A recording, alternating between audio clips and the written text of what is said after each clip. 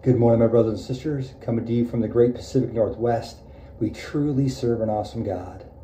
A God who's given us the mountains and the valleys, the oceans and the seas, and all that we can see around us. God has given you this day. Let's make the most of it. Praise God for that. A word of encouragement comes from Haggai, chapter 2, beginning at verse 6. This is what the Lord Almighty says. In a little while I will once more shake the heavens and the earth, the sea and the dry land. I will shake all the nations, and the desired of all nations will come, and I will fill this house with glory, says the Lord Almighty. The silver is mine, and the gold is mine, declares the Lord Almighty. The glory of this present house will be greater than the glory of the former house, says the Lord Almighty. And in this place I will grant peace, declares the Lord Almighty.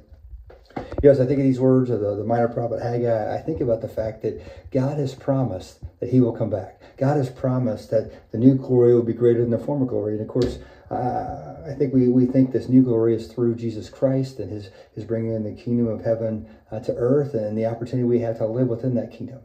But it also makes me think of what's to come and the fact that when we get to heaven, it'll be much greater than the kingdom on earth, because in heaven, there will be no more sin, no more pain, no more death, and all those things. And so the new glory will be much greater than the former glory.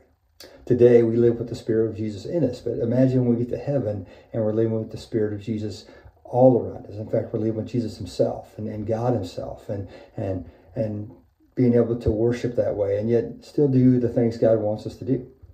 I don't know what heaven's really like, but I want to believe at least that all the fun, all the good things that we have here, God has prepared for us in heaven. I mean, why give it to us here to take it away up there? So I think if you're into fishing or sewing or, being with people or whatever you love here on earth, those good things will be even more so, maybe tenfold times or more in heaven when we get there. How awesome will that be?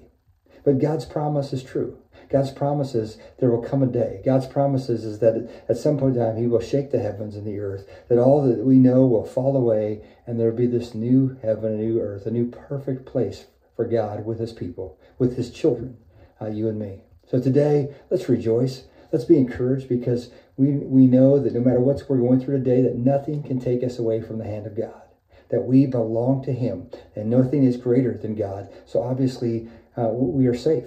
The only way we're not safe is if we remove ourselves from his presence, if we walk away from his presence.